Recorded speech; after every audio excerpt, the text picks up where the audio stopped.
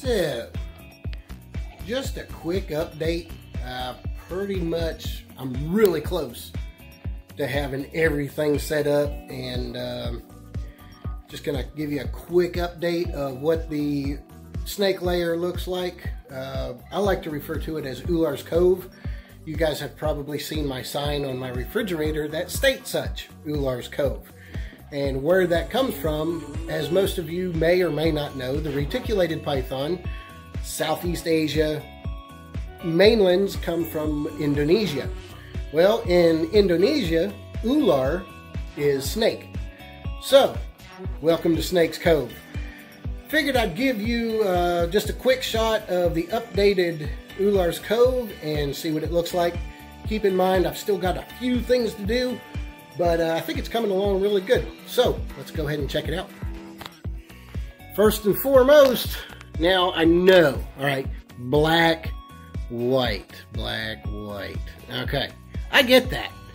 But when you have enough scrap to make two 4x2x1 enclosures, you go ahead and do it. All right, so we have the 1, 2, 3, 4. We have the 9 enclosures there. We have the 4 6x2x18 inch enclosures there. Oh, look, what I was referring to, Ular's Cove. All right, and then you got the 10 enclosures there and the 2 over there. Now, unfortunately, we have this. It is a 6 foot by 2 foot by 18 inch enclosure. I don't know where to put it, guys. I've ran out of room. Son of a bitch. But anyway, there is the updated snake room. Let me know what you guys think. We do have some filling up to do. I'll be picking one up hopefully next Friday. And the rest will be just moving around. I've got some that I'm going to be putting in those, which that'll go with my breeder females. By the way, this is all my males. This is all of my females. And that is my breeder pair for this season. I'm probably going to go ahead and get rid of those enclosures. I'm not a big fan of them because they are so high, it's a little bit harder to regulate. My girl's yawning there, do you see that? Oh! Perfect timing.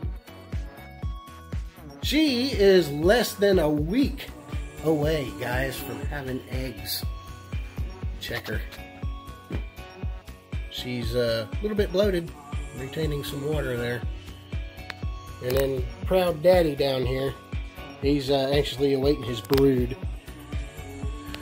Anyway, hope you enjoyed this quick update, and let me know what you guys think. How's it look?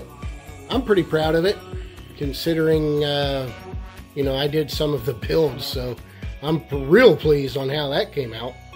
I wasn't going to promise anything on that fact, but so there you have it. Ular's Cove.